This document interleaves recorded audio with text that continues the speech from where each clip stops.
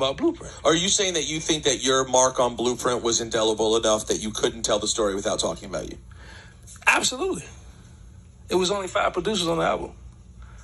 And who were they? What did you do on Blueprint, just to remind people? I did Rulers Back, All I Need, and Mama Loves Me, which is the intro and the outro of the album. Mm-hmm. Those ones are pretty. Right. They're pretty major.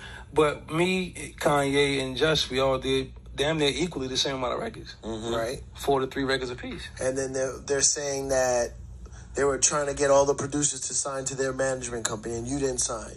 No. And that's where you felt shit went. And that's when they changed. Well, you gotta say it. I don't want to say it. I mean, at the end of the day, like, I didn't want to sign with them at the time because, of course, everybody knows Just Blaze was in my bag super heavy at the time. So I didn't. Was in your what super heavy? Just Blaze. Was in what super heavy? Was in my bag as far as my style of music, how I was doing. Oh, in the same. You guys were in the same vein. No, he was in my vein. Got it. Yeah, okay, yeah, just yeah. wanted to. Okay, that's what you were saying. Yeah, all right. yeah.